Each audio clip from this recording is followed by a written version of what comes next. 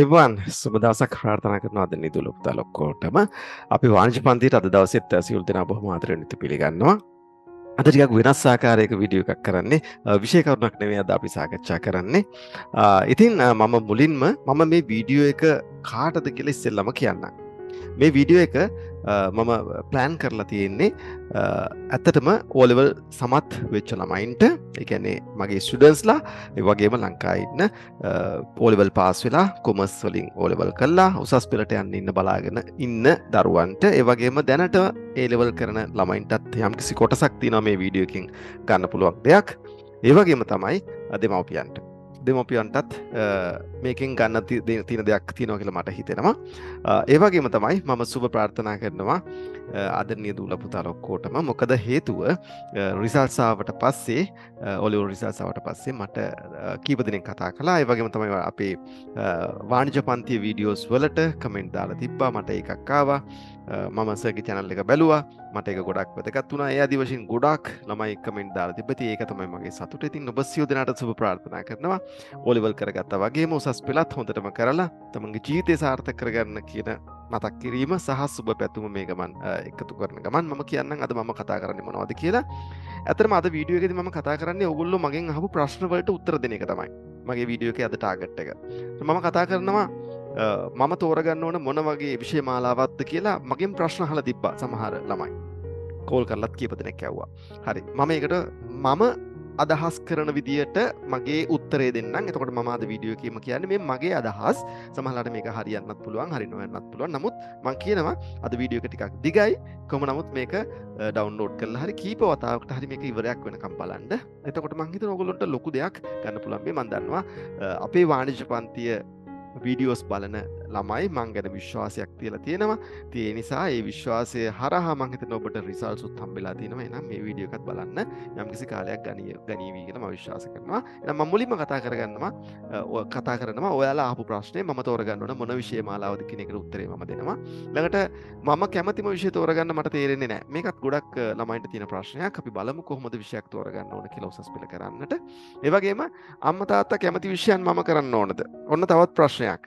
අම්මලා තාත්තලා කියන එකද මම කරන්න ඕන? ඒ කියන්නේ අම්මලා තාත්තලා කියන විෂයද මම තෝරගන්න ඕන? එහෙම නැත්නම් විෂය මාලාවද? එහෙම නැත්නම් අපි කියනවා සබ්ජෙක්ට් ස්ට්‍රීම් එක කියලා. අම්මා තාත්තා කියන ස්ට්‍රීම් එකද මම තෝරගන්න ඕන? හරි, අපි ඒකටත් උත්තරේ බලමු. ඊළඟට තව ළමෙක් මගෙන් අහලා තිබ්බා මම A level කරන්න ඕනද? නෑ, මට මෙන්න මෙහෙම ප්ලෑන් එකක් තියෙනවා සර්. මම මේ ප්ලෑන් එකට යන්නද? හරි, අපි බලමු ඒකට මොන වගේ උත්තරයක්ද මම දෙන්නේ කියලා. ඊළඟට වෘත්තීය පාඨමාලාවක් කරොත් හොඳයිද? ඒ කියන්නේ A level කරන්නේ නැතිව vocational training පාඨමාලාවක් කරොත් හොඳයිද? right. ඊළඟ එක තමයි වැඩි දුර ඉගෙන ගන්න ඕනද? දැන් මේ ගොඩක් කට්ටියට තියෙන ප්‍රශ්නයක් නේ, වැඩි දුර ඉගෙන ගන්න ඕනද නැද්ද? right. අපි බලමු මොකක්ද මේකට මම කියන උත්තරේ කියලා. ඊට පස්සෙම YouTube එහෙම නැත්නම් Fiverr කරලා ගොඩ යන්න පුළුවන්ද? YouTube එහෙම නැත්නම් Fiverr වලින් ගොඩ යන්න පුළුවන්ද? ඔන්න තවත් ළමයින්ට තියෙන ප්‍රශ්නයක් මේ කාලේ. අපි බලමු ඒකත්. ඒ වගේම මම අන්තිමටම කියනවා ඔයාලා මොනවද කරන්න ඕන දේවල් කියලා මට හිතෙන විදියට. right. හරිද? හරි. ඔන්න දැන් පළවෙනි ප්‍රශ්නය. පිටක් ගාලා යමු ප්‍රශ්න ටිකට. මම තෝරගන්න ඕන විෂය කාණ්ඩය මොකක්ද? මොන විෂය කාණ්ඩයද කියන ප්‍රශ්නේ. හරිනේ. දැන් බලමු. ඔයාට තෝරගන්න පුළුවන් විෂය කාණ්ඩ 4ක් තියෙනවා දැන්. එකක් තමයි මේ බයොලොජිකල් සයන්ස් ස්ට්‍රීම් එක. එහෙම නැත්නම් අපි කියන විද්‍යා විෂය කාණ්ඩය කියලා. එහෙම නැත්නම් ගණිත විෂය කාණ්ඩය. එහෙම නැත්නම් මැතමැටික්ස්, එහෙම නැත්නම් මැත්ස් ස්ට්‍රීම් එක. ඊට පස්සේ අපේ වාණිජ පන්තියේ ළමයි O level වලට කරපු විෂය සහ වාණිජය සහ accounting සහ commerce කියන සබ්ජෙක්ට් එක ඇතුළත් වාණිජ්‍ය විෂය කාණ්ඩය කියන විෂය කාණ්ඩය. හතරවෙනි එක තමයි කලා විෂය කාණ්ඩය. එහෙම නැත්නම් ආර්ට් ස්ට්‍රීම් එක.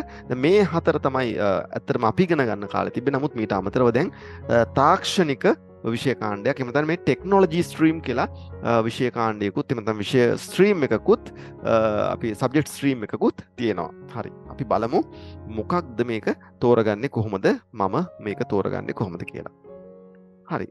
දැන් මෙන්න ඔන්න ප්‍රශ්නේ. මම කැමතිම විෂය තෝරගන්න මට තේරෙන්නේ නැහැ. දැන් හරිද? දැන් ඔයා O level රිසල්ට්ස් ආවට පස්සේ ඔන්න ඔය වගේ ප්‍රශ්නයක ඉන්න ඇති නේද? දැන් ඔය ඉන්න ළමයි කීප දෙනා ඉන්න මහත්මයා ඉතින් ඒගොල්ලොන්ට මොනවා හරි ප්‍රශ්න තියෙන්න ඇති මේ මොකක්ද මම කරන්න ඕන කියලා වගේ ඔන්නෝම අදහසක් තියෙනවා. හරි. ඔයාට තේරෙන්නේ නැහනේ. හරි. මේකට මම මෙන්න මෙහෙම අප්‍රෝච් එකක් දෙන්නම්. ඔන්න ඔයා බලන්න ඕන ඔබ වෙන්න කැමති කවුද කියලා. ළමයි හොඳට මතක තියාගන්න ඔබ වෙන්න කැමති කවුද? දැන් මගෙන් පොඩි කාලේ ඇහුවට පස්සේ ගුරුවරයෙක් හරි වැඩිහිටියෙක් හරි ඔයා කවුද වෙන්න කැමති කියලා ඇතරම මම ටිකක් දුන්නේ බ්‍රෝඩ් උත්තරයක්. ඒ කියන්නේ මම කිව්වේ හොඳ පුරවැසියෙක් වෙන්න කියලා.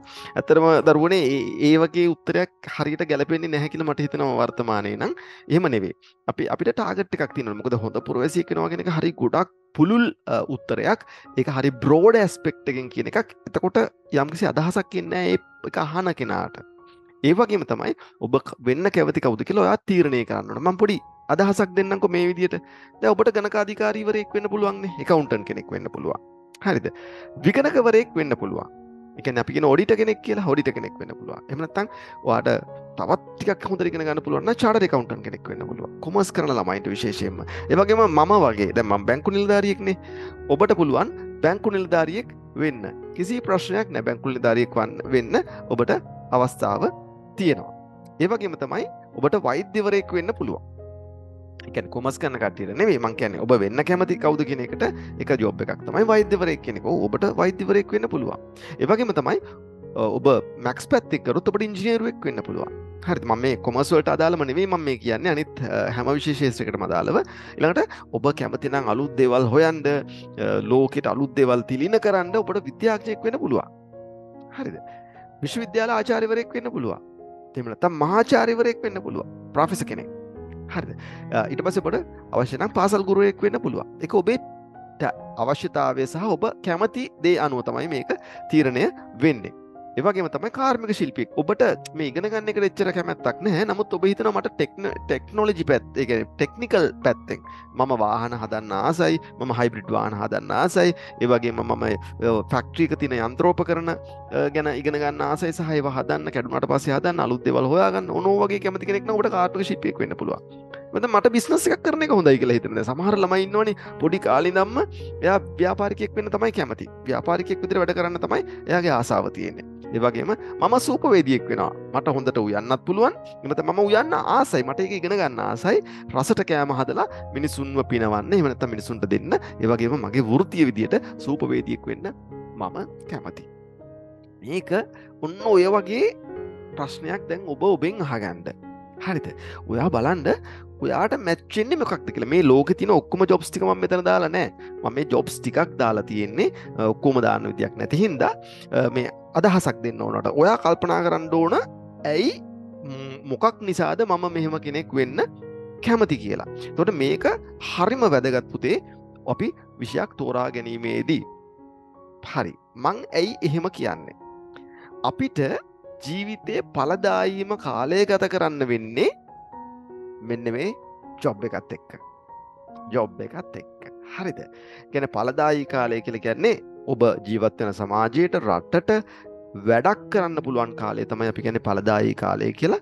එතකොට මෙන්න මේ ඵලදායී කාලය කියන්නේ ඔයාගේ අපි ගත්තොත් අවුරුදු 23 එහෙම නැත්නම් 25 කියමුකෝ 25 ඉඳලා අවුරුදු 55 දක්වා එහෙම නැත්නම් 60 දක්වා වගේ කාලේ තමයි මිනිස්සෙක්ගේ හොඳම කාලේ ජීවිතේ. එතකොට මේ අපි ඇත්තටම අපි ඉගෙන ගන්නේ ඇයිද කියලා බැලුවොත් එහෙම ඇත්තටම ඉගෙන ගන්න එකේ මේන් පර්පස් එක වෙන්න ඕන හොඳ රස්සාවක් කරන්න. ඒකයි මම අර කිව්වනේ මම පොඩි කාලේ කිව්වේ රස්සාවක් කරන එකක් නෙවෙයි මම කවුද වෙන්න කැමති කියන එකට කිව්වේ හොඳ පුරවැසියෙක් වෙනවා කියලා. ඒක ඇත්තටම මේ ටාගට් එකක් තියාගන්න ඕන ඇත්තටම ක්වොන්ටිෆයි කරන්න පුළුවන් ටාගට් එකක්. ඒ කියන්නේ ඉදිරිපත් කරන්න පුළුවන් ටාගට් එකක්. අපි කියනවා ගෝල් එකක් හදාගන්නව නම් අපි කියනවා ඔය ටාගට් කියන එකට අපි තවත් පාවිච්චි කරන වචනය ගෝල් කියන එක මේක ස්මාර්ට් වෙන්න ඕන කියලා කියනවා. ඒ ස්මාර්ට් වෙන්න කියලා කියන්නේ මේකේ ස්පෙસિෆික් වෙන්න ඕන. කියන්නේ නිශ්චිත වෙන්න ඕන. නේද? ඊළඟට මෙෂරබල් වෙන්න ඕනේ. මේක හරියට මැනලා කියන්න පුළුවන් වෙන්න ඕන. නේද? ඒත් අන්නේ ඒ විදියට මේකේ ගෝල් එකක් ස්මාර්ට් ස්පෙસિෆික් වෙන්න ඕන. නිශ්චිත වෙන්න ඕන. අපිට කියන්න පුළුවන් වෙන්න ඕනේ. මේකේ එන බෙනිෆිට් එක අපිට මැනලා පෙන්වන්න පුළුවන් වෙන්න ඕන. අන්න ඒ නිසා අපිට මේ ජොබ් එක කියන එක සොයාගන්න. ඒ කියන්නේ අපි වෙන්න කැමති වෛද්‍යවරයෙක්ද වෙන්න කැමති ගණකාධිකාරීවරයෙක්ද අන්න ඒකට ගැලපෙන ජොබ් එකක් ඒ ජොබ් එකට ගැලපෙන අධ්‍යාපනයක් තමයි අපි කරන්න ඕන. එහෙනම් ඒ ජොබ් එකට ඔයා තෝරගන්න ඕනේ මොකක්ද? මෙන්න මේක තමයි පොයින්ට් එක. ඔයා ජොබ් එක තෝරගන්න ඕන දරුවෝ. හොඳට මතක තියාගන්න ඔයා කැමති ජොබ් එක. ඒ කියන්නේ ඔයා කැමති ඇකවුන්ටන්ට් කෙනෙක් වෙන්න නම් ඔයා ඇකවුන්ටන්ට් කියන ජොබ් එකට තමයි සූදානම් වෙලා ඒකට ගැලපෙන්න තමයි ඉගෙන ගන්න ඕන. චාටඩ් ඇකවුන්ටන්ට් කෙනෙක් වෙන්න නම් හරි මම වරලත් ගණක අධිකාරී වරයෙක් වෙන එක තමයි මගේ ඩ්‍රීම් එක. අන්න ඒ ඩ්‍රීම් එකට යන්න තමයි ඔබ ඉගෙන ගන්න ඕන. ඒක හේතුව තමයි ඔබේ ජීවිතේ පළදායි කාලයෙන් වැඩි කාලයක් ගෙවන්න මෙන්න මේ ජොබ් එකත් එක්ක. දැන් උදාහරණයක් මම කියන්නම්කෝ. දැන් මම බැංකුවක ජෙස්ට් කළමනාකාරවරයෙක්. එතකොට මම උදේ 4ට තමයි උදේ නැගිටින්නේ. වැඩට යන්න ඕන නිසා වැඩට යන දවසේ සතිය දවස්වල සහ සෙනසුරාදාත් මම සමහර දවස්වලට වැඩ කරනවා. එතකොට මම 4ට තමයි නැගිටින්නේ. ඒ වගේම තමයි මම රැකියාව කරලා ඉවරලා ගෙදර එනකොට සාමාන්‍යයෙන් රෑ 7 විතර වෙනවා. ඉතින් 7 පහ වෙන දවසුත් තියෙනවා. අඩුම තරමේ 7 නම් වෙනවම තමයි. එතන බලන්න උදේ 4 ඉඳලා හවස 7. එතකොට උදේ හවස 4 ඉඳලා හවස 4 වෙනකන් පැය 12යි. ඊට පස්සේ එතන ඉඳලා 7 වෙනකම් පැය 3යි. පැය 15යි. එතකොට මම දවසේ රස්සාව වෙනුවෙන් පැය 24න් පැය 15ක් ගත කරනවා. පැය 15ක් ගත කරනවා. හිතන්න ඔයා කරන ජොබ් එක ඔයා අකමැති ජොබ් එකක් වුණා නම් දැන් මෙතන පැය 15 කිව්වට ජොබ් එක කරන කාලයම නෙවෙයි මෙතන පැය 15 මම උදේ නැගිටලා ලෑස්ති වෙලා වැඩට යන්න බෑනේ. ඒ වගේම තමයි බස් එකේ ගෙදර එන්නත් ඕන. එතකොට මට ඒ සමස්ත කාලෙම ඇත්තටම මම ජොබ් එක වෙනුවෙන් තමයි කැප කරන්නේ. එතකොට ඔය වැඩ ගත කරන කාලෙන් සෑහෙන වැඩි ප්‍රමාණයක් පැය 8ක් හෝ 9ක් 10ක් රස්සාව වෙනුවෙන්ම ඔෆිස් එකේ වැඩ කරන්න වෙන ඔෆිස් එකේ වැඩ කරන කෙනෙක් නම් හිතන්න මේ වැඩ කරන කාලය ඔබට වැඩ කරන්න වෙන්නේ ඔබ අකමැති ජොබ් එකක් එක්ක නම් මොකක්ද ඇති වෙන තත්ත්වය? ඔන්න ඕක තමයි තේරුම් ගන්න ඕන. දැන් මම ඉගෙන ගත්තේ කවුන්ටන්සි ඊළඟට මම වැඩ කරන්නේ බැංකුවේ මට ඉගෙනගත්තු දේවල් භාවිතා වෙනවා. ඒ වගේම මම උගන්වන්න ගොඩක් ආසයි. මම එතකොට ට්‍රේනර් කෙනෙක් විදිහට බැංකුවේ වැඩ කරනවා. එතකොට මට වෙහෙසක් දැනෙන්නේ නැහැ. දවසට පැය 10ක් 15ක් වැඩ කළාට මොකද මම ඒක කැමැත්තෙන් කරන නිසා. හරිද? ඔයා හොඳට බලන්න ලංකාවේ මේ এডুকেෂන් සිස්ටම් එක. එහෙම නැත්නම් මේ ලංකාවේ අධ්‍යාපන ක්‍රමය මේ ජොබ් ඔරියන්ටඩ් එකක් නෙමෙයි. ඒ නිසා තමයි අර අපි ඒ දවස්වල පොඩි කාලේ කිව්වේ මේ හොඳ පුරවැසියෙක් වෙනවා කියලා. ඇත්තටම ලෝකයේ අධ්‍යාපන ක්‍රමය ගත්තාම ලෝකයේ අධ්‍යාපන ක්‍රමය අනිවාර්යයෙන්ම ජොබ් ඔරියන්ටඩ්. හැම රටකම এডুকেෂන් එක හදලා තියෙන්නේ ජොබ් එකක් දෙන්න බලාගෙන. මොකද හේතුව ජොබ් එකක් නැතුව සාර්ථකම පුද්ගලයෙක් වෙන්න බෑ. මොකද ජොබ් එකකින් තමයි අපිට ආදායමක් ලැබෙන්නේ. එතකොට එහෙනම් අධ්‍යාපනය තුළදී ජොබ් එකක් ලැබීමේ පැත්තට ළමයෙක් යනවා නම් ඒ අධ්‍යාපනය හරහා ජොබ් එකක් කරලා ඉවරලා සාර්ථක වැටුපක් අරගෙන හොඳ ජීවිතයක් ගත කරන්න අවශ්‍ය කරන්න තමයි ඒක ફોකස් කරලා තියෙන්නේ. ඒ වගේම තවත් කෙනෙක් ඉන්න පුළුවන් එයාට ජොබ් එකක් කරන්න ඉන්ට්‍රස්ට් නැහැ. එයා බිස්නස් එකක්. එතකොට ලෝකේ තියෙන අධ්‍යාපන ක්‍රම මේ බිස්නස් ඔරියන්ටඩ් කරලා තියෙනවා. එතකොට අපිට කැමති නම් ඒ ජොබ් පැත්තට යන ජොබ් මේ ස්ටඩි එකක් කරන්නත් පුළුවන්. එහෙම නැත්නම් බිස්නස් පැත්තට යන ස්ටඩි එකක් කරන්නත් පුළුවන්. එතකොට ඒ විදිහට අධ්‍යාපනය සහ බිස්නස් වලට වෙන්න අධ්‍යාපන ක්‍රම ලෝකේ තියෙනවා. අපේ රටේ ඉතින් ඊතරම් ක්‍රමවත් විදියට නැහැ. දැන් අපි වෛද්‍යවරයෙක් වගේ ගත්තොත් ඉංජිනේරුවෙක් වගේ ගත්තොත් සාමාන්‍යයෙන් ඒ ශාස්ත්‍ර දෙකට නම් හරියට ඔරියන්ටඩ් এডুকেෂන් සිස්ටම් එකක් තියෙනවා. නමුත් ව්‍යාපාරිකයෙක් බිහි කිරීම සඳහා වගේ ක්‍රමවේදයකට ගොඩක් ඔරියන්ට් කරපු අපේ এডুকেෂන් සිස්ටම් එකක් නැහැ. හරිද? ඉතින් ඒ නිසා ඔයා හොඳට මතක තියාගන්න ඔයා ජොබ් එක කරන්න අවශ්‍ය කරන පැත්තට තමයි ඉගෙන ගන්න ඕනේ. මොකද ඔයාට නොගැලපෙන ජොබ් එකක් කරන්න ඕන. බලන්න ලංකාවේ කොපමණ පිරිසක් ඇකවුන්ටන්සි ඩිග්‍රී කරලා ඒකට කිසිදු සම්බන්ධයක් නැති වෙනත් ආයතනයක ඒකට ගැලපෙන්නේ නැති, ඒ කියන්නේ ඒ ඉගෙනගත්තු දෙයට ගැලපෙන්නේ නැති රස්සා කරනවද? ඇග්‍රිකල්චර් කරපු ලොකු පිරිසක් බැංකුවක වැඩ කරනවා වෙන්න පුළුවන්. මම එහෙම දැකලා තියෙනවා. ඒ වගේම තමයි ස්ටැටිස්ටික්ස් ඉගෙන ගත්තු, ඒ කියන්නේ සංඛ්‍යානය කියන විෂය ඉගෙන ගත්තු කට්ටිය සාමාන්‍ය රජයේ කාර්යාලයක ක්ලාක් කෙනෙක් විදියට වැඩ කරන අවස්ථා මම දැකලා තියෙනවා. තේරුණාද? ඉතින් අන්නේ විදියට නොගැලපෙන රස්සාවක් කරනොත් ඔබේ ජීවිතයේ පළදායීම කාලය අසතුටින් හොඳට මතක තියාගන්න. අසතුටින් අපි මේ හැම දෙයක්ම කරන්න පුතේ අපි සතුටෙන් ඉන්න. එහෙනම් අපේ සතුට නැති වෙන දේවල් අපි කරන්න එපා. එහෙනම් කරුණා කරලා ඔයා ජොබ් මේ ඉගෙන ගන්නකොට A level වලට සබ්ජෙක්ට් එකක් තෝරගන්නකොට ඔයා කරන්න ඉන්න ජොබ් එක ටාගට් කරන්න. ටාගට් කරලා ඉවරලා ඒකට ගැලපෙන ස්ට්‍රීම් එකක ඉගෙනගෙන ඉස්සරහට අධ්‍යාපනය අරගෙන යන්න. නැති වුණොත් වෙන්නේ I hate my job. මම ජොබ් එකට හේට් කරන වෛර කෙනෙක් කරන කෙනෙක් බවට පත් වෙන අපි කාර්යාලවල අනන්ත දකිනවා. හරිම අප්‍රසන්න විදියට වැඩ කරනවා. එයා ජොබ් එකට හේට් කරනවා. ජොබ් එකට හේට් කරාට පස්සේ මොකද වෙන්නේ? එයාගෙන් සර්විස් එක ගන්න එන කෙනාට ලැබෙන්නේ තර හේට් එහෙම නැත්නම් මේ වෛරය මිශ්‍රිත සේවාවක්. එතකොට ඒ සේවාව සාර්ථක වෙන්නේ නැහැ. ඒක තමයි ඔය ගොඩක් අපේ රටේ මිනිස්සු කියන්නේ අපේ පාරිභෝගිකයෝ කියන්නේ රාජ්‍ය ආයතන වලට ගිහිල්ලා ඉවිල්ලා සේවයක් කරගන්න ගියාට පස්සේ ඒක හරිම අසතුටුදායක සේවයක් තියෙනවා කියලා කියන්නේ මෙන්න මේක තමයි හේතුව. මොකද ඒ ජොබ් එකේ කරන කෙනා ගැළපෙන රස්සාව නෙවෙයි කරන්නේ. එතකොට එයා අසතුටින් වැඩ කරන්නේ. ඒ වගේම ඔයාගේ පැත්ත ගත්තාම ඔයා මේ රූපේ ඉන්න කෙනා නම් හොඳට මතක තියාගන්න. ඔයා අසතුටින් වැඩ කරොත් ඔයා ડિප්‍රෙෂන් හැදෙන්න පුළුවන්, ස්ට්‍රෙස් හැදෙන්න පුළුවන්. ඊට පස්සේ ඔයා ලෙඩ වෙලා මානසිකව සහ ශාරීරිකව ගොඩාක් දුර්වල තත්ත්වයටපත් වෙන්න පුළුවන්. ඒ නිසා හොඳට මතක තියාගන්න මේ ජොබ් එකක් ටාගට් කරලා ඔයා අධ්‍යාපනය කරන්න. ඒ වගේම තමයි දැන් කෙනෙක් මාත් එක්ක ටිකක් උරණ වෙන්න පුළුවන්. ඇයි අධ්‍යාපනය ජොබ් එකක් කරන එක විතරමද කරන්නේ? එහෙම නැත්නම් බිස්නස් එකක් කරන්නේ නැහැ. එහෙම එකක් නැහැ. අපි අධ්‍යාපනය තුල ගොඩාක් දේවල් අපිට එනවා ජොබ් එකකට අමතරව.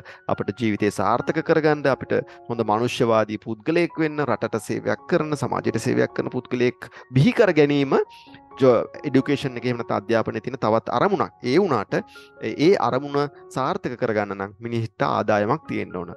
ගැළපෙන ආදායමක් තියෙන්න ඕන Tamanට ජීවත් වෙන්න.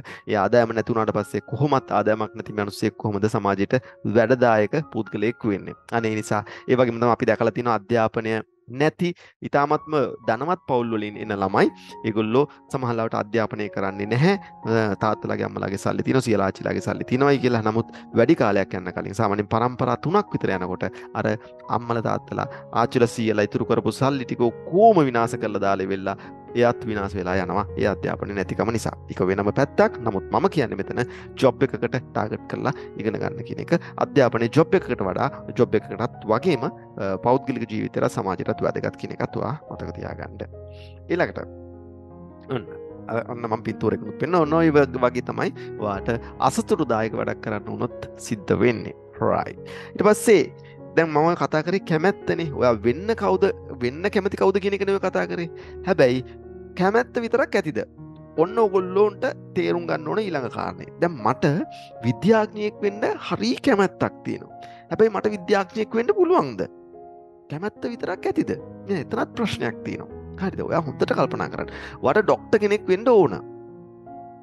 ඔයාට ડોක්ටර් කෙනෙක් වෙන්න ඕන. ඔයා හිතන්නකෝ. හරි.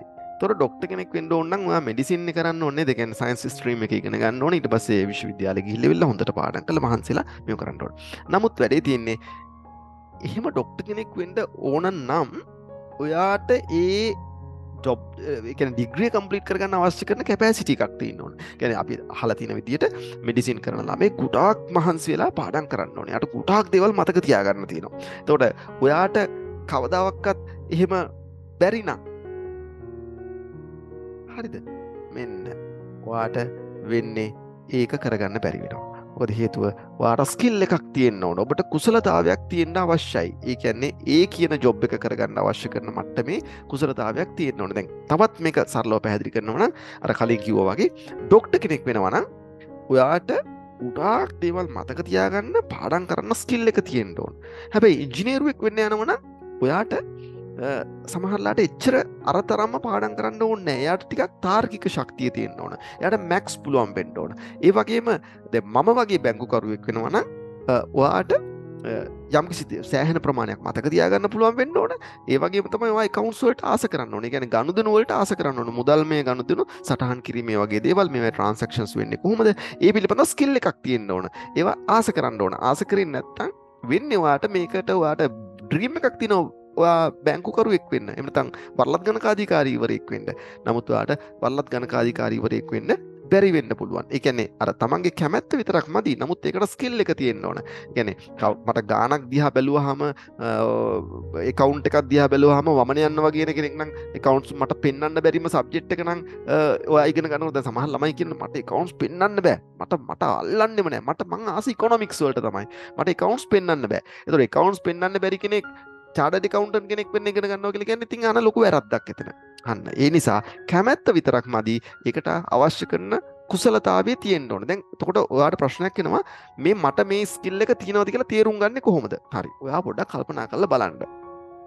ඔයාටයක් නිදහසි දවසත් දෙයක් කල්පනා කළ බලන්න මට ගොඩාක් එක තැනක වාඩි වෙලා පාඩම් කරන්න පුළුවන් කෙනෙක්ද මට මැක්ස් කරන්න වගේ ටික ලොජිකල් ස්කිල් එකක් මට ගණන් හදන්න වගේ ආසාවක් තියෙනවද මම ඒකට කැමතිද ඇත්ත වශයෙන්ම මම මේ ගොඩක් මොලේ වෙහෙසලා වැඩ කරන්න කැමතිද ඒ වගේම මම accounts හදන්න ඊට පස්සේ මේ ෆයිනෑන්ස් පැත්ත කියන්නේ මේ මූල්‍යමය පැත්ත පිළිබඳව මිනිස්සුත් එක්ක කතා කරන්න ඒ පිළිබඳව මට ගණන් හදන්න ගණන් කියලා කියන්නේ accounts පැත්ත ඒව කරන්න කැමතිද ඔයා කල්පනා කරලා බලන්න කල්පනා කරාට පස්සේ ඔයාට මේක තීරෙයි ඒ වගේම ඔයා හිතන්න ආර්ට්ස් කරන කෙනෙක් නම් එතකොට ආර්ට් කරන කෙනෙකුට නම් අර කියන්නේ ආර්ට් කියන ස්ට්‍රීම් එක තෝරගන්න කෙනෙක් නම් එයා මේකට එයාට තියෙන්න ඕන ආර්ටිස්ටික් ස්කිල් එකක් ඒ කියන්නේ චිත්‍රයක් අඳින්න පුළුවන් වෙන්න ඕන එහෙම නැත්නම් එයාට කලර් කම්බිනේෂන්ස් අපි කියනවා පාට දෙකක් තුනක් මැච් කරගන්න හැකියාව තියෙන්න ඕනේ. ඒ කියන්නේ කලාකාමී ඇසක් තියෙන්න ඕනේ අත්‍තරම කියනවා නම් ආර්ට් කරන කෙනෙක්.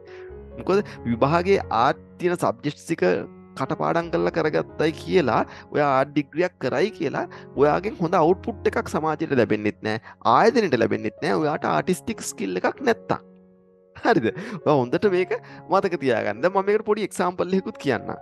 එක්සම්පල් එක කියලා මං අනිත් ටෙක්නෝලොජි ස්ට්‍රීම් එක ගැනත් කියන්නම් මගේ මිත්‍රයෙක් හිටියා ඕලෙවල් කාලේ කියලා පොඩි කාලේ ඉඳන්ම මාත් එක්ක ඕලෙවල් දක්වාම ඉගෙන ගත්තා හොඳ ආටිස්ට් කෙනෙක් හොඳට චිත්‍ර අඳින්න පුළුවන් පන්තියේ හොඳටම චිත්‍ර අඳින්න පුළුවන් මිනිස්සයාට හරිද මේක මෙයා මෙහෙම වුණාට ඕලෙවලුත් හොඳටම චිත්‍ර අඳලා ඉතින් ඒකටත් එකක් තියෙනවා මේ D එකක් තියෙනවා අපේ කාලේ D තිබ්බේ D එකක් තිබ්බා ඔහොම කරගෙන යනකොට මෙයා එකපාරට මැක්ස් කරන්න ගත්තා මැක්ස් කරන්න මං ඒත් පුදුමුණ ඇයි මෙයා මැක්ස් කරන්න කියලා මොකද මෙයා ආර්ට් කරන තැනත් එක්ක ආර්ට් තමයි මෙයාට පුළුවන් මෙයාගේ බැලුවා තිරක් ගැහුවත් ආර්ට් වගේ ආටිස්ට් කෙනෙක් ඇඳ වගේ අපිට බෑ ඒක අපිට මට ඒ ස්කිල් එක නැහැ එතකොට මෙයා මැක්ස් කරන්න ගියා මැක්ස් කළා පළවෙනි පාර විශ්වවිද්‍යාලය යන්න බැරුණා දෙවෙනි පාරත් මෙයාට විශ්වවිද්‍යාලය යන්න බැරුණා ඔයාලා විශ්වාස කරන්න තුන්වෙනි පාර මෙයා ආර්ට් කරා ආර්ට් ස්ට්‍රීම් එකට බහැලා ඉවිල්ලා පාඩම් කළා අවුරුද්දකින් ටියුෂන් පන්ති ගිහිල්ලා හරි නෝට් අරගෙන හරි කොහොම කරාද මන් දන්නේ කරලා එකපාරින් කැම්පස් ගියා. කැම්පස් ගිහිල්ලා වෙලා මොරටු කැම්පස් එකට ගියේ ටෙක්ස්ටයිල් ඩිසයිනින් කරේ මෙයා. Textile designing. ඒතර ටෙක්ස්ටයිල් ඩිසයිනින් කියලා කියන්නේ ඔය ආර්ට් පැත්ත ඔළුවේ තියෙන කෙනෙකුට මොකද ඩිසයින් එකක් කරන්න අනිවාර්යයෙන්ම ආටිස්ටික් ස්කිල් එකක් තියෙන්න බෑනේ. ආටිස්ට් කෙනෙක් විදිහට ඒ කියන්නේ Tamanට ඒ කියන්නේ දෙයක් නිර්මාණය කිරීමේ හැකියාව තියෙන්න බෑනේ. මෙයා ඊට පස්සේ ටෙක්ස්ටයිල් ඩිසයින් කළා ඩිග්‍රී අරගෙන දැන් ඇත්තට මෙයා මේ ඩිසයිනින් පැත්තේ හොඳ ජොබ් එකක් කරනවා. ඒ වගේම මෙයාට චිත්‍ර හොඳට අඳින්න පුළුවන් නිසා මෙයා වෝල් පේන්ටිං කියන පැත්තට මාරු වෙලා ටෙක්ස්ටයිල් ඩිසයිනින් පැත්ත සෑහෙන කාලයක් කළා. දැන් යා වෝල් පේන්ටිං පැත්තට ගිහිල්ලා ඒ කියන්නේ බිත්තිවල පින්තූර අඳිනවා කියලා කලාවක් තියෙනවනේ. මෙන්න මේ වෝල් පේන්ටිං වල ගොඩක් දක්ෂයෙක් ලංකාවේ ඉස්සරහම ඉන්න තැනත් එක් බවට පත් වෙලා තියෙනවා. එතකොට බලන්න ඔයාලට තේරෙනව නේද? මේ ඒ කියන්නේ අන්න Tamanට ස්කිල් Taman කැමති වෙන්නත් ඕන ඉගෙන ගන්න. ඒ වගේම Tamanට ස්කිල් එකක් තියෙන්නත් ඕන ඉගෙන ගන්න. ඒ වගේම තමයි අර මං කලින් කියන්නම් කිව්ව ටෙක්නොලොජි ස්ට්‍රීම් එක ඉගෙන ගන්න කෙනෙක්. ඔයා කම්පියුටර් වලට ආසයි නම් කම්පියුටර් එකක් ගලවලා හදන්න කැමති නම් එහෙම නැත්නම් සොෆ්ට්වෙයාර් එකක් ඩෙවලොප් කරන්න ආසයි නම් කම්පියුටර් ගේම් එකක් ගහන්න ආස වගේම කම්පියුටර් ගේම් හදන්නේ කොහොමද කියලා ඔයාට ඉගෙන ගන්න ආසකමක් තියෙනවා නම් ප්‍රෝග්‍රෑම් එකක් ලියන්න ඔයාට හරිය ආසාවක් තියෙනවා නම් රොබොටික් පැත්ත එහෙම නැත්නම් මේ රොබෝ කරණය සම්බන්ධව රොබොටික් ප්‍රොසෙස් ඔටෝමේෂන් කියලා දෙයක් තියෙනවා ලෝකේ. දැන් ඒවා දැනට ඔබට විතර වැදගත් නැති වෙයි. නමුත් මේ රොබෝ යන්ත්‍ර හරහා වැඩ කරන ක්‍රමවේදයක් තියෙනවා. ඉතින් මෙන්න මේවට අවශ්‍ය කරන ප්‍රෝග්‍රෑම්ස් ලියන්න ඒ වගේ දෙයකට ආස කෙනෙක් නම් ඔයාට පුළුවන් කැමැත්තක් තියෙනවා. ඒ වගේම ඔයාට ඒ සම්බන්ධව ඉතින් කම්පියුටර් කරනවා කියලා කියන්නේ ගොඩක් වෙලා එක තැනක වාඩි වෙලා කම්පියුටරෙත් එක්ක ඉඳලා එහෙම තියෙනවා. ඉතින් ඒතකොට ඔයාට ස්කිල් එකක් තියෙනවා. ඔයාට එක තැනක වාඩිලා විනාඩි 10ක් ඉන්න බැරි කෙනෙක් නම් ඔයාට මේ සොෆ්ට්වෙයාර් ඉංජිනේර් කෙනෙක් වෙන්න ගියාට වැඩි අසාර්ථක වෙනවා. කරගන්න බැරි වෙනවා. හරිද? මෙන්න මගේ මිතුරු ආටිස්ට් මම යාව මතක් වෙන්න දාපු පින්තූරේ. රයිට්. මෙන්න අපි ඊළඟ ප්‍රශ්නට යනවා. ඊළඟ ප්‍රශ්නේ හැමෝටම තියෙන ප්‍රශ්නයක් සහ දෙමව්පියොත් සෑහෙන උනන්දු ප්‍රශ්නයක්. ළමයින්ට මෙන්න මේ වගේ ප්‍රශ්නයක් එනවා. මේ ප්‍රශ්නේ මගෙන් ළමයි අහලා තිබ්බා. දෙමව්පියන් කැමති විෂයන් මම තෝරගන්න ඕනද? මම මුලින්ම මේ වීඩියෝ එකේදී කිව්වා මම කියන්නේ මගේ අදහස්. එතකොට ඒක සමහර විට ඔබට ගැලපෙන්නේ නැති වෙන්න පුළුවන්. මේකට මගේ උත්තරේ නම් දෙමව්පියනි නැහැ කියන එක. මම පෞද්ගලික විශ්වාස කරන්නේ නැහැ දෙමව්පියන් කැමති විෂයන් ළමයා විසින් තෝරගන්න ඕනද නැද්ද කියන එක. ඒ වගේම දැන් මේ වීඩියෝ එක මෙතෙක් වෙලා හොඳ කල්පනාවෙන් අහන් හිටියනම් බලන් හිටියනම් ළමයින්ටත් තේරෙනවා ඇති දෙමව්පියන්ටත් තේරෙන්න ඕන අපි විෂයක් තෝරාගන්නේ ඇයිද කියලා. මම කලිනුත් කිව්වනේ මාගේ පළදායි කාලේ ජීවිත කාලේ වැඩි කාලයක් ගත කරන්න වෙන්නේ රස්සාවත් එක්ක. එහෙනම් ඒ රස්සාව තුලදී මම කරන්න ඕන මම කැමති දේ. එතකොට දෙමව්පියන් කැමති දේ ළමයින් කැමති දේ වෙන්නේ නැහැ හැම නිතරම. එතකොට එහෙම වෙන්න බැහැනේ. අම්මා තාත්තාගෙන් බිහි වුණාට අම්මා තාත්තා හිතන විදිහටම දරුවා හිතේ යුතුයි කියලා දෙයක් නැහැ. එහෙම වෙන්නේ නැහැ. ඒක ලෝකයේ තුල එහෙම නොවන අවස්ථා තියෙනවා. එතකොට මිනිස්සු වෙනස්. අම්මගේ තාත්තගේ දරුවා වුණාට අම්මලා ඊටාත්ම හොඳ අම්මලා හොඳයි කියලා සමාජයේ පිළිගන්න දෙමාපියන්ගේ ඊටාත්ම නරකයි කියලා පිළිගන්න දරුවෝ ඉන්නවා. ඕකේ අනිත් පැත්තත් වෙනවා. නේද? අන්න ඒ නිසා ඒක අවශ්‍ය නැහැ. ඒ නිසා මෙතනදී ළමයා Tamanට කැමති දේ තෝරගන්න ඕන. හැබැයි දරුවනේ. මෙන්න මෙතනදී මම තව දෙයක් දරුවන්ටත් කියනවා. දැන් මිනිස්සුන්ගේ ජීවිතය සාර්ථක කරගන්න නම් පුතේ අනිවාර්යෙන් හොඳට මතක තියාගන්න මේ එක්ස්පීරියන්ස් කියන එක ගොඩක් වැදගත් වෙනවා. ඒ කියන්නේ අපි කියනවා අත්දැකීම් කියලා. අත්දැකීම් හරිය වැදගත් වෙනවා ජීවිතේ සාර්ථක වෙන්න. එතකොට මේ අත්දැකීම් කියන එක ජීවිතයට එන්නේ කාලයත් එක්ක. අත්දැකීම් ලබන්න නම් කාලයක් යන්නට අවශ්‍යයි. එතකොට අනිවාර්යෙන්ම ඔබට තේරෙනවා ඔබට වඩා වැඩුමල්නේ ඔබේ දෙමාපියන්. ඒ නිසා දෙමාපියන්ගේ අත්දැකීම් වැඩි ඔබට වඩා. ඒ නිසා මම යෝජනා කරන්නේ මෙතනදී ඇත්තටම දෙමාපියන් සහ දරුවන් දෙගොල්ලොම එකතු වෙලා මේ තීරණය ගන්න ඕන. දෙන්නම දෙගොල්ලොම එක තැනකට එන්න ඕන. හරි. දෙමව්පියෝ කියනවා ඔයා වෛද්‍යවරයෙක් වෙන්න ඕනේ. එහෙම නැත්නම් ඔයා ඇකවුන්ටන්ට් කෙනෙක් වෙන්න ඕනේ. දරුවා කියනවා නෑ මට ඇකවුන්ටන්ට් කෙනෙක් වෙන්න අමාරුයි. මම එච්චර මේ ගණිතමය වැඩවලට ඇකවුන්ට්ස් වලට එහෙම එච්චර ආසාවක් නෑ. ඒ නිසා මට වෙනස් දෙයක් කරන්න අවශ්‍යයි. මට චිත්‍ර අඳින්න කැමතියි. මම ආටිස්ට් කෙනෙක් වෙන්න. කොහොම නමුත් ඔන්න ඔය විදිහට හොඳ එකඟතාවයකින් දෙගොල්ලොම එකඟ වෙලා එක තැනකට එනවා නම් හොඳයි. දෙගොල්ලොම සතුටු වෙන විදියට. මොකද දෙමව්පියන්ට එක්ස්පීරියන්ස් තිබ්බට දෙමාපියන්ගේ එක්ස්පීරියන්ස් එක සමහරවිට ළමයාගේ කැමැත්තත් එක්ක මැච් නොවෙන්න පුළුවන්. හරිද? ඒ නිසා දෙගොල්ලොම එකතු වෙන්න. ඒ වගේම මම දෙමාපියන්ට මෙන්න මේ පණිවිඩය කියනවා. දෙමාපියන් හොඳට මතක තියාගන්න ඔබට කරන්න බැරි වෙච්ච දේවල් ඔබේ දරුවා හරහා කරව ගන්න උත්සාහ කරන එකට එතරම් මම කැමති නැහැ. සමහර දෙමව්පියෝ ඉන්නවා. එයා මැක්ස් හිතමුකෝ එයා මේ බයෝසයන්ස් ඉගෙන ගත්තා. ඉගෙන ගිහලා ડોක්ටර් කෙනෙක් වෙන්න බැරි වුණා. ડોක්ටර් කෙනෙක් වෙන්න බැරි වෙලා ඒ හිතන්න ඒ අම්මා හෝ තාත්තා නර්ස් කෙනෙක් වුණා. එයාට ડોක්ටර් කෙනෙක් වෙන්න ලකුණු මාදී වුණා. ඒ නිසා ඔයාගේ දරුවා එහෙම නැත්නම් මේ දෙමව්පියන් තමන්ගේ දරුවා ડોක්ටර් කෙනෙක් දැන් තමන්ට වෙන්න බැරි වෙච්ච නිසා දරුවා හෝ ડોක්ටර් කෙනෙක් වෙනවා කරනවා කියන තැනට එන්න එපා. මොකද හේතුව මම කලින් කිව්ව හේතුවමයි. මොකද ඔබ හිතන පතන විදිය සහ දරුවා හිතන පතන විදිය වෙනස් වෙන්නට පුළුවන්. මමත් එක්ක උරණ වෙන්න එපා. හොඳ බුද්ධිමත්ව මම මේ කියන දේ කල්පනා කරන්න. අපිට ඕන තරම් මේකට උදාහරණ තියෙනවා. අම්මා කැමති නිසා මම මැක්ස් කරා. අම්මා කැමති නිසා තාත්තා කැමති නිසා මම බයෝ සයන්ස් කරන්න ගියා. නමුත් මගේ ස්කිල් එක තියෙන්නේ කොමර්ස් පැත්තට. එහෙම නැත්නම් මගේ ස්කිල් එක තියෙන්නේ චිත්‍ර පැත්තට. එහෙම නැත්නම් මම ආසයි සොෆ්ට්වෙයාර් ඉංජිනේර් කෙනෙක් වෙන්න.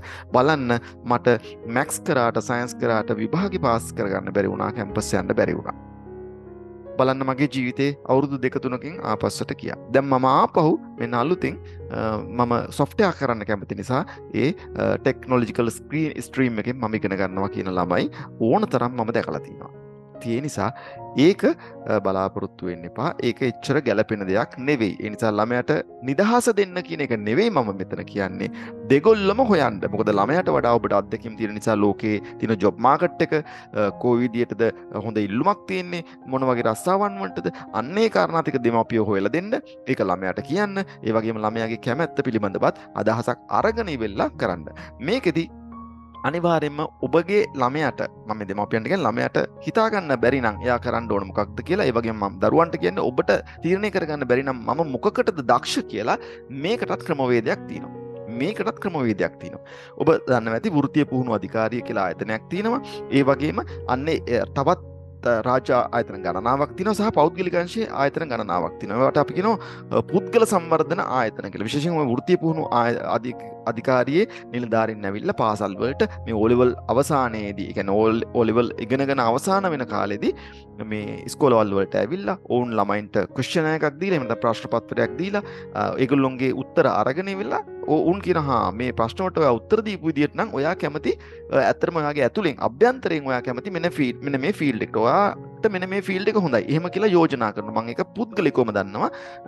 මගේ දරුවෝ යන ස්කෝලවල වලටත් ඒ විදිහට කණ්ඩායමක් ඇවිල්ලා මගේ දුවටත් ඒ විදිහට ක්වෙස්චන් එකක් දීලා ඉවිල්ලා ඒකට උත්තර දුන්නාට පස්සේ කියලා තිබ්බා ඔයා නම් මෙන්න මේ ෆීල්ඩ් එකට තමයි ගොඩක් හොඳ. ඒකට ඇත්තටම ළමයා කැමති එක සහ ඒගොල්ලෝ කියපු උත්තරේ හරියටම මැච් වෙනවා. ඒක විද්‍යාත්මක පදනමක් මත වෙන දෙයක්. ඔක රාජ්‍යාංශයෙන් උදව්වක් විදිහට නොමිලේම ගන්න පුළුවන්. ඒ වගේම පුද්ගල සංවර්ධන ආයතන එහෙම නැත්නම් මානව සංවර්ධන ආයතන කියලා ඔය පෞද්ගලික අංශයේ පිළිගත් ආයතන දෙනවා. හොඳ පිළිගත්තු දේශක මහත්තුරු වැඩ කටයුතු කරන කන්සල්ටන්ට්ලා වැඩ කරන අනේ තැනක් හොයලා මට නම් කරන්න බෑ. ඉතින් මම එහෙම නම් කරන එකේ තරම් ගැලපෙන්නේ නැති නිසා මම නම් කරන්නේ නැහැ.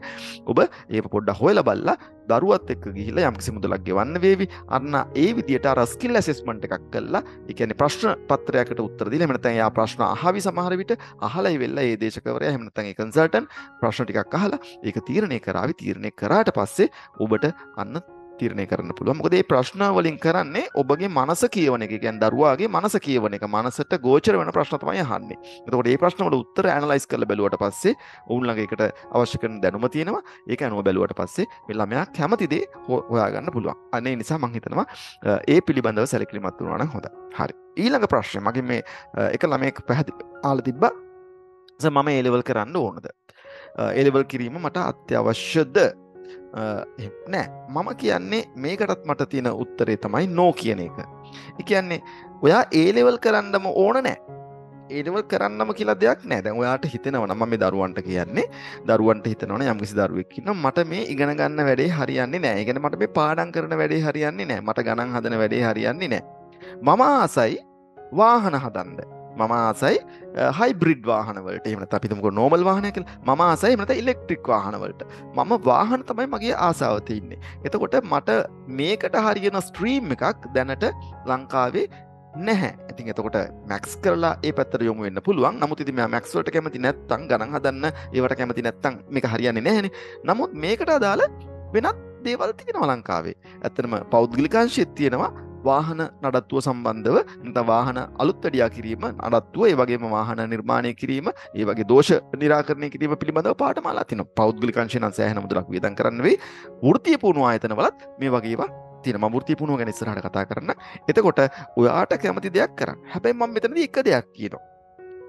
දැන් මෙහෙම හිතන්න. ඔයා මේ ළමයා මම මේ දරුවන්ට කියන්නේ දැන් ඔයා මේ A level කරන්නේ නැතිව වෙනත් දෙයක් කරන්න බලාපොරොත්තුවෙන් ඉන්නවනම් හිතමුකෝ අර කිව්ව උදාහරණෙම වාහන රිපෙයාර් කරන්න මෙකනිකල් පැත්තට යන්න හිතන් ඉන්නවා කියලා. ඔයා ඒක කරන්නේ මේ අධ්‍යාපනයේට තියෙන නොකමැත්ත නිසා නම්. ඒ කියන්නේ ඔයාට තියෙන කම්මැලිකම නිසා නම්.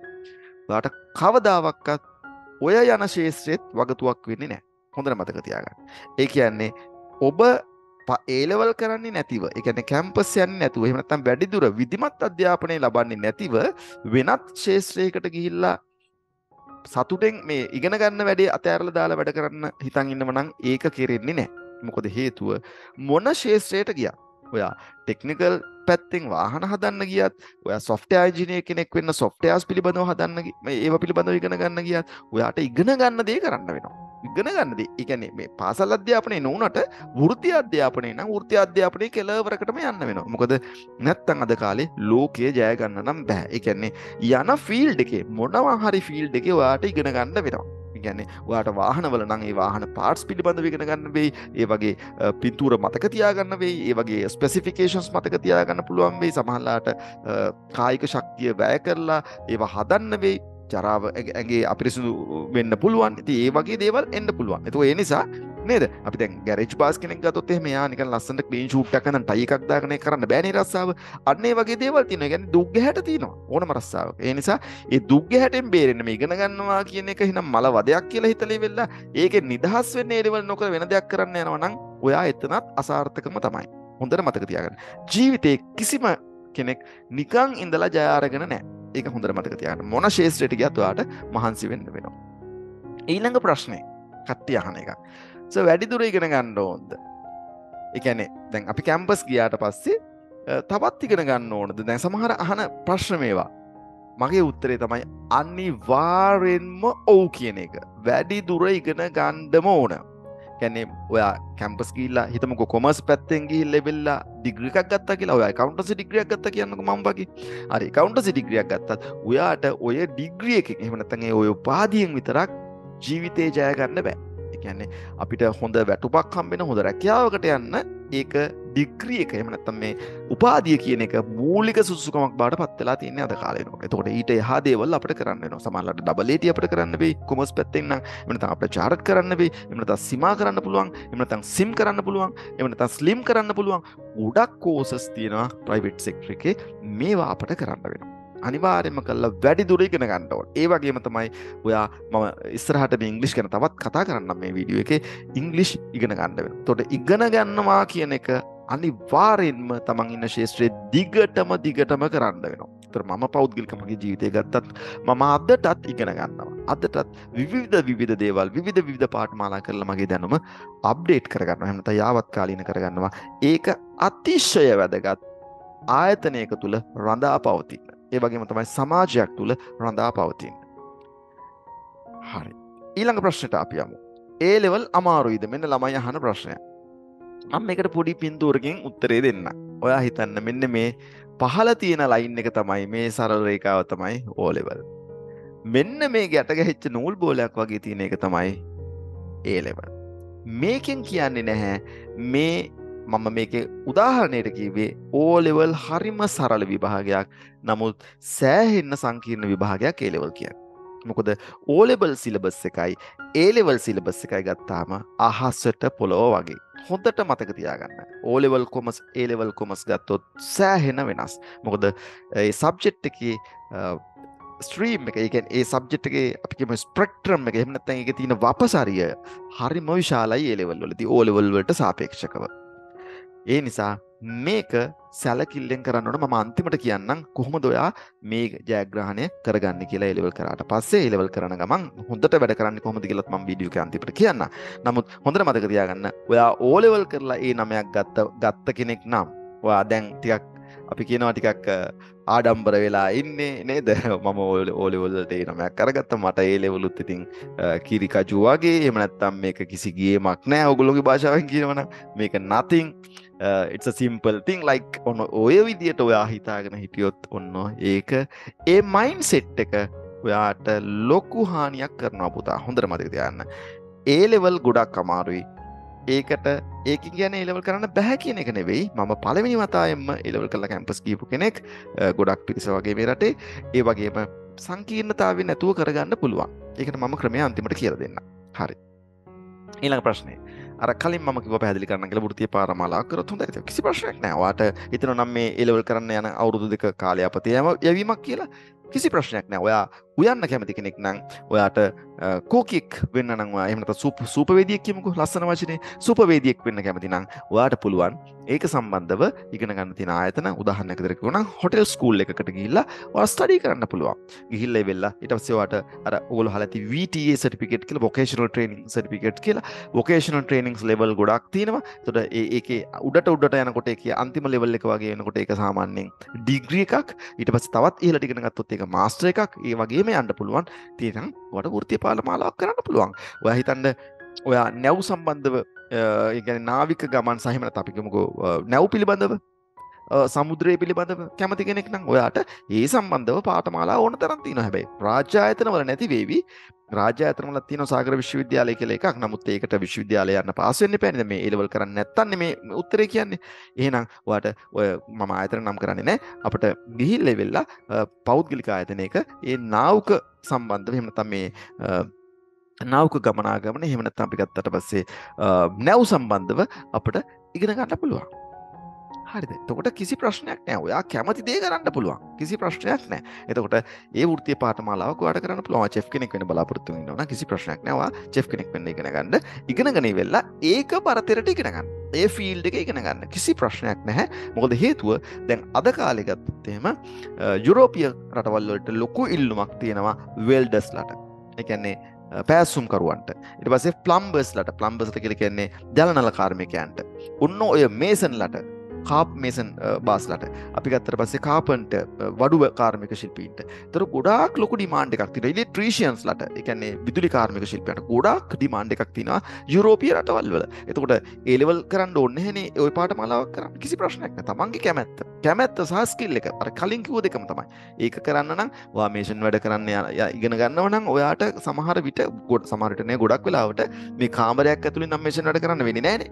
එහෙම දෙන්නේ නැහනේ. එතකොට අනිවාර්යයෙන්ම ඔයාට කරන්න වෙන්නේ මේක එළියේ. ගොඩක් වෙලාවට එළියේ. එතකොට ඒක භෞතික බාධාවක් වෙනවා. එතකොට අහු වෙන්න වෙයි සමහරලාට සීත රටකට ගියොත් එහෙම අපිට හීතල ටිකක් උහුල ගන්න වෙයි. ඒ වගේ ප්‍රශ්න වෙනවා. එතකොට ඒ නිසා ඒවට හුරු වෙන්න ඕන. කොහොමත් ජීවිතය තුළදී ප්‍රශ්න වලට මුහුණ දෙන්න සිද්ධ වෙනවා. හරි. ඊට පස්සේ මෙන්න මේ තීරණය ඔයා ගන්න. ඔයා කරන්නේ මොකක්ද කියන එක දෙමව්පියොත් එක්කත් කතා කරලා, තව වැඩිහිටියන්ගෙන් උත් අහලා, ගුරුවරයන්ගෙන් උත් අහලා නේද? මේ ඒ ඔයා පාඨමාලාවක් කරනවා නම් ඒ පාඨමාලාව කරපු කලින් අයියා කෙනෙක් හරි අක්කා කෙනෙක් හරි ඉන්නවා නම් එයාගෙන් අහලා, ඒ ජොබ් මාකට් එක ගැන අහලා නේද? ඔන්න ඔය වගේ දේවල් අහලා ඔයාට පුළුවන් ඒ තීරණය ගන්න. ඊළඟට මෙන්න දැවෙන ප්‍රශ්නයක්, ඒ වගේම තමයි වැරදි මතයක් සමාජය තුල ගොඩ නැගිලා තිනවා. YouTube කරලා ගොඩ යන්න පුළුවන්. ඒ වගේම Fiverr වලින් ගොඩ යන්න පුළුවන්. ඔව්. ගොඩ යන්න පුළුවන්. ඒක ප්‍රශ්නයක් නෑ. හැබැයි ඒක ගොඩක් අමාරුයි. හොඳට මතක තියාගන්න. ඒක ගොඩාක් අමාරුයි. ඇයි ඒ? රයිට්. මම කියන්නම්.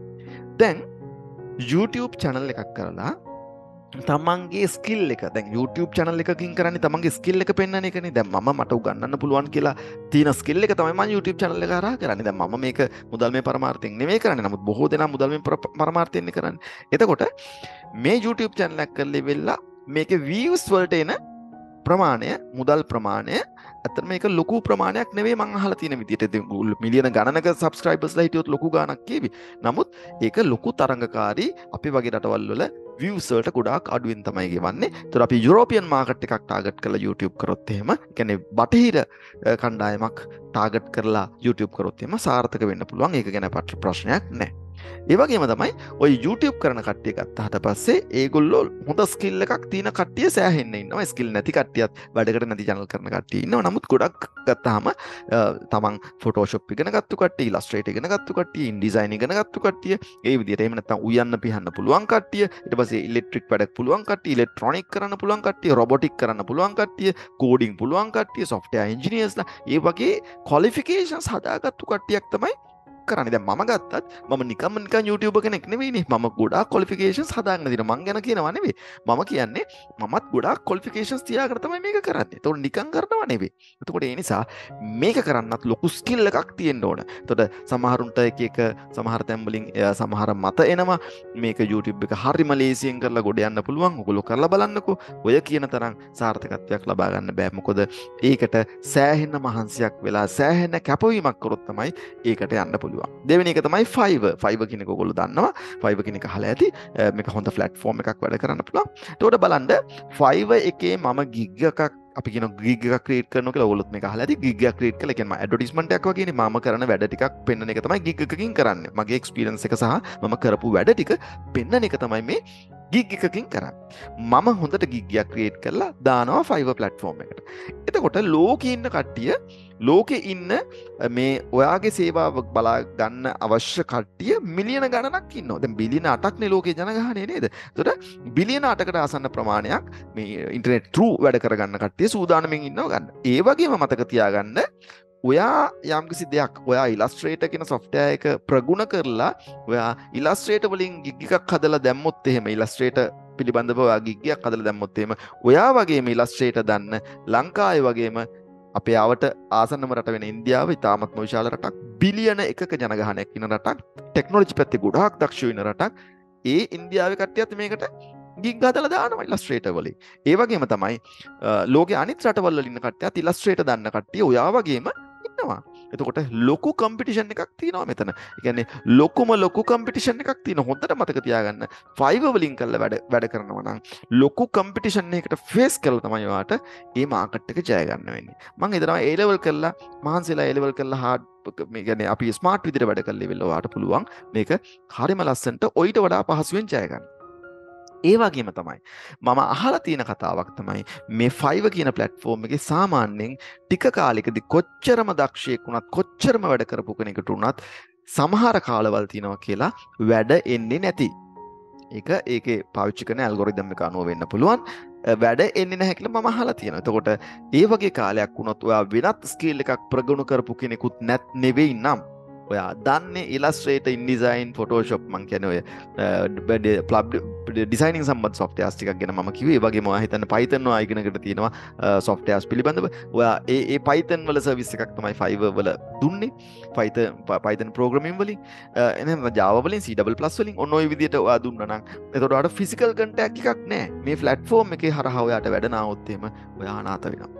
ඒ නිසා දුර බලන්න මේ ළඟ බලලා ඉවෙලා මේවා කරන්න එපා. මම කියන්නේ ඔයාට Fiverr කරන්නත් පුළුවන්, YouTube කරන්නත් පුළුවන්. හැබැයි ඔයා ඊට කලින් ඒවට අවශ්‍ය කරන ස්කිල් එක හොඳට ඩිවෙලොප් කරගන්න. එතකොට ඒ ස්කිල් එකත් එක්ක ගියා නම් ඔය A level කරනවා මේක කරදර වැඩක්, මේක නවත්තලා මම Fiverr වලින් ගොඩ යනවා කියලා ඒවට රැවටෙන්න එපා. දැන් මම දැකලා තියෙනවා, මම මේ පුංචි දරුවන්ට කියන්නේ ඔයගොල්ලෝ අහුවෙනවා. දෙමව්පියනුත් මේව පොඩ්ඩක් තේරුම් ගන්න.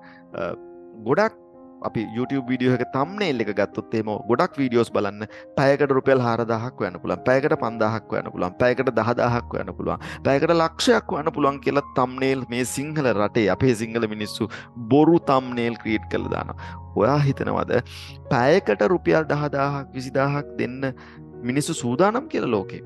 නිකම් මිනිස්සෙට සූදානම් පැයට රුපියල් ලක්ෂ ගණන් හම්බ කරන මිනිස්සු ඉන්නවා. හැබැයි ඒගොල්ලෝ ස්කිල්ෆුල් මිනිස්සු. ඒතර මේ O level කරලා ඉවර වෙච්ච ගමන් ළමයෙක්ට ඒ තරම් ස්කිල් එකක් එනවද? කවදාවත් නැහැ. ඒවා බොරු කතා. ඔයාට රැවටෙන්න එපා. ඒ විදිහට thumbnail create කරලා දාන්නේ ඒගොල්ලෝ මිනිස්සුන්ව රවට්ටන්න. ඒ කියන්නේ views ගන්න. views වලින් එයාට YouTube එකේ ආදායමක් එනවා නම් එන්නේ. ඉතින් අන්න ඒ විදිහට මිනිස්සු රැවටීමක් අපේ ලංකාවේ මිනිස්සු ගත්තාම සාමාන්‍යයෙන් සෑහෙන්න. ඉතින් රැවටෙන එකට ඔයගොල්ලන්ට කියන්න දෙයක් නැහනේ. හරි, අපි රැවටෙන්න හරිම උපන් જાතියක්නේ නේද? ඒකනේ මේ රටටත් මේ වගේ තත්ත්වයන් උදා වෙලා තියෙන්නේ. ඒ නිසා උතර මතක තියාගන්න, ඔය කියන සුන්දර ජීවිතයක් YouTube වලවත් Fiverr වලවත් නැහැ. සාර්ථක වෙච්ච කට්ටිය ඉන්නවා, නැත්තේ නැහැ. හොඳ ආදායම් ලක්ෂ ගණනේ ආදායම් වෙන කට්ටිය ඉන්නවා. හැබැයි ඒගොල්ලෝ ගොඩාක් ස්කිල්ෆුල් කට්ටිය. ඒ සඳහා වසර ගණනාවක් එක දිගට එක හුස්මට වැඩ කරපු කට්ටිය. හොඳට මතක තියාගන්න. ඊළඟට මෙන්න මේ ටික මම ඔයගොල්ලන්ට ප්‍රොපෝස් කරනවා. ඔයා සාර්ථකව A level කරනවා නම් කරන්න කටයුතු කරන්න ඕන කොහොමද කියලා. පළවෙනි එක තමයි A level වලදී හොඳ ප්ලෑන් එකක් තියාගන්න. හරිද? ඒ කියන්නේ මම මෙන්න මේ විදියට පාඩම් කරනවා, මම මේ විදියට පාඩම් කරනවා, මේ විදියට කරනවා, මම අවසානයේදී මෙන්න මේ තැනට යනවා කියලා හොඳ ප්ලෑන් එකක් තියාගන්නක ස්ටඩි ප්ලෑන් එකක්. ඒක චේන්ජ් කරන්න එපා. පොඩ්ඩක්වත් චේන්ජ් කරන්න එපා. මම දන්නවා සමහර ළමයි මාස 6ක් පළවෙනි මාස 6 පන්ති ගිහිල්ලා බලනවා මැක්ස් වලට, මැතමැටික්ස් වලින්. ඒතර ගිහිල්ලා හිතනවා නෑ මට මැක්ස් කරන්න බෑ. මේක හරියන වැඩක් නෙවෙයි මට බෑ ගණන් හදන්න. ඊට පස්සේ සමහර ලාවට කොමර්ස් කරන්න එනවා. ඊට පස්සේ මාස දෙකක් තුනක් ගියාට පස්සේ මට ඒකත් මැච් වෙන්නේ නෑ. මේක හරියන්නේ නෑ. එතකොට ඊට පස්සේ මම ආර්ට් කරනවා. ඉතින් ආර්ට් කරලා ඉවරලා මොකක් හරි දෙයක් කරන්නම් වාලේ කරනවා. එහෙම එපා.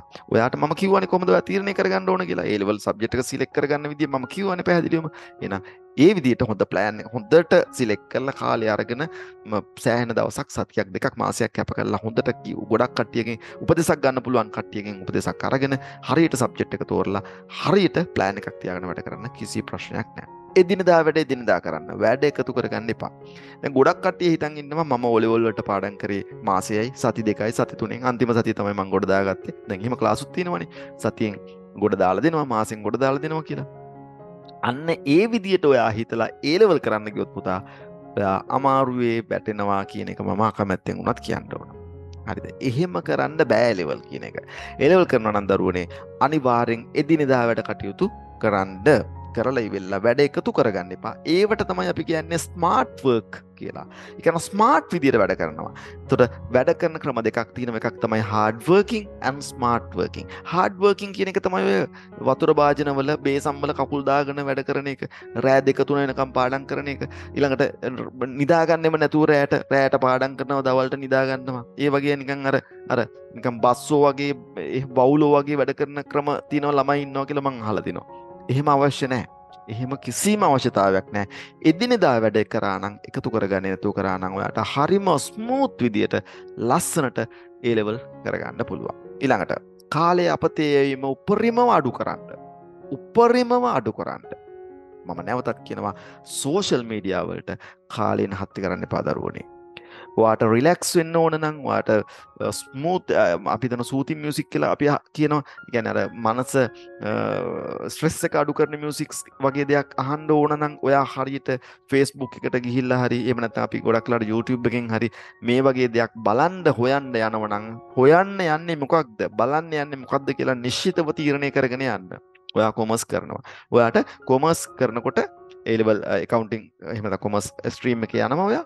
එතකොට ඔයාට ඕන රේෂියෝස් පිළිබඳව ඉගෙන ගන්න. අපි හිතමුකෝ අපි අනුපාත කියලා කියන ඉගෙනුම් කරන්නේ ප්‍රධාන මාතෘකාවක් තියෙනවා අනුපාත කියලා. ඒතර අනුපාත ගැන ඉගෙන ගන්න යනවා නම් ඔයා YouTube එකේ ගිහිල්ලා අනුපාත කියන තැන බලලා ඉවෙලා ඒ අනුපාත සම්බන්ධව තියෙන ඒවා තමයි බලන්න ඕනේ. නැත්නම් එකක් බලනකොට තව pop-up එකක් ආවා මේකත් බලනවා අරකත් බලනවා මේකත් බලනවා. WhatsApp එකේ මට කවුද like කරලා තියෙන්නේ මට කවුද එහෙම නැත්නම් මට කවුද මං දාපු එකට heart react දාලා තින්නේ එහෙම නැත්නම් හා දාලා තින්නේ කවුද උන්න ඔය වගේ නිකම් බොරුවට අපි WhatsApp එක YouTube එක ඊට පස්සේ ගත්තත් එහෙම අපි Viber එක එහෙම නැත්නම් අපි LinkedIn එක උන්න වකට ගිහිලා කාලේ නාස්ති කරන්න එපා දරුවනේ. හොඳට තේරුම් ගන්න ඒවා සෝෂල් මීඩියා වලින් සෑහෙන දුරට ඈත් වෙනවා නම් හොඳයි.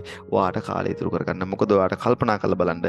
ඔයාට බලන්න පුළුවන් නේ WhatsApp එක ගිහිල්ලා ඔයා settings වලින් බලන්නකෝ පහුගිය මාසයක කාලයක් තුල WhatsApp වල කොච්චර කාලයක් ඉඳලා තියෙනවද කියලා චුට්ටක් බලන්නකෝ. ඔයාට තේරෙවි. ඔයාට තේරෙයි කොපමණ කාලයක් ඔයා නහස්ති කරලා තියෙනවද කියලා O level කරන කාලේ. A level වලදී ඔක කරොත් අකමැත්තෙන් මට කියන්න වෙන්නේ ඔයා A level වලදී නම් අසාර්ථක වෙන්න තියෙන ප්‍රතිශතය percentage එක සෑහෙන විශාලයි. ඉංග්‍රීසි ඕනමද? මෙන්න මේකත් හොඳට මතක තියාගන්න. දැන් O level කරලා A level කරනකොට ඒ කියන්නේ A level කරන ඩියුරේෂන් එකේදී ඒ පීරියඩ් එකේදී හැම ළමයෙක්ම කරන දෙයක් තමයි මේ ඉංග්‍රීසි පීරියඩ් එක කට් කරන එක ඉස්කෝලේ. ඒතර සමහරවිට ඔය ඉස්කෝලේ යන්නේ නැති වෙන්න පුළුවන්. දැන් එහෙම ට්‍රෙන්ඩ් එකකුත් තියෙනවා පාසල් යන්නේ නැතු ටියුෂන් වලින් A level කරන ට්‍රෙන්ඩ් එකකුත් තියෙනවා. කොහොම හරි ඔයා A level වලදී ඉංග්‍රීසි අතාරිනවා මම ඒක දැකලා තියෙනවා. හරිද? ඒක නම් කරන්න එපා. A level වලට ලොකු A level කරද්දී A level subjects වලට ලොකු කාලයක් වැය කරන්න. ඒ වගේම ඉංග්‍රීසි ඩෙවලොප් කරගන්න ඔයාට පුළුවන් පොඩි කාලයක් කැප කරන්න.